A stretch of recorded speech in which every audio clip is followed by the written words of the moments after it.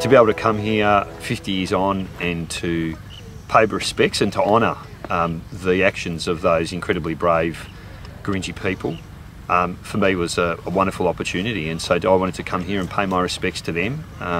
to thank them for what they did, because it was a pivotal moment in the land rights movement. And so we wanted to come in solidarity with the Gurindji people to say we're with you, we thank you for what you've done, and to let them know that there's unfinished business and that their struggle is our struggle.